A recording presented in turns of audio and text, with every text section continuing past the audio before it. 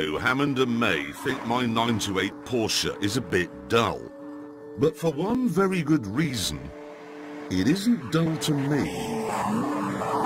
You see, back in 1994, I was living in London. I got a call one evening from my mum to say that my dad was desperately ill in a hospital in Sheffield and I needed to get there as quickly as possible.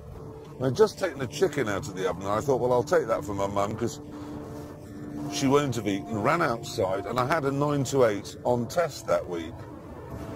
And when I arrived in Sheffield, the chicken was still warm and my dad was still alive. In fact, he died half an hour later.